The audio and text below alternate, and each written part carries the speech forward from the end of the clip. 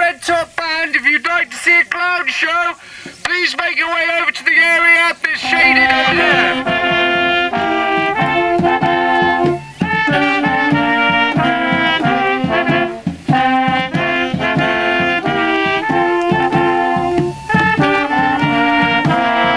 It's a beautiful day, the cooking's going well and it's exceptionally warm back here.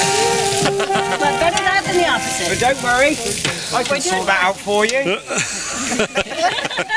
It's lovely, really enjoying being here this afternoon. Everybody's so friendly, there's so much going on and it's so nice to have something happening on Paganhill up here. It really is lovely and I think we ought to do it more often. How is it? Really nice.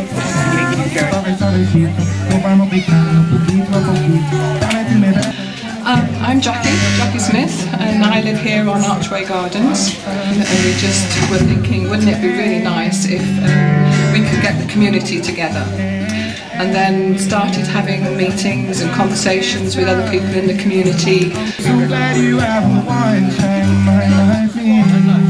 Yes, it's for us. This is a great day for us.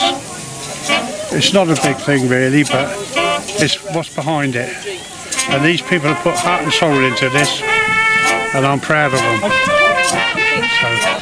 Yeah, it's just everybody coming together and wanting to create something for the community by the community, and that is kind of become our slogan. And today we're having lots of conversations in the community, just finding out what it is that people would like to see happening in Paganhill. All the donations from the cake stall are going to Macmillan. Brilliant.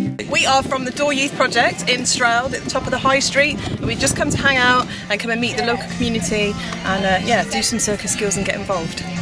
My name is Paul Bradley. I live at Dudestack Close. I'm ex-parachute regiment of 4 years and now a professional clown. I'm now a part of the integrated community and I'm hoping to make the change for the better for all of us. I'm here today to entertain the kids and the adults. I'm absolutely blown away by the support and the help and all the other facilities and faculties that have made this place an absolutely brilliant day today. And I'd just like to say thank you to everybody. How was the clown? I was in the army for 4 years before I ran away and joined the circus. Next one is yellow 521. That's yellow 521. PCSO Gary Lynch from Stroud Neighbourhood Policing Team. Obviously Paganhill, Farm Hill is part of my areas of responsibility, and I can't thank the members of the community enough for the way they've gone about organising this. And as far as I'm concerned, I hope that this will be the catalyst to building on this and having further, not necessarily events like this, but other events with the community that will bring people out and engage and talk to each other and help in terms of what I'll call the overall improvements within their community, because there is such a lot of good come out of this, and in my view this can be taken a stage further. So my name is Moretta and I am the community pastor of this area.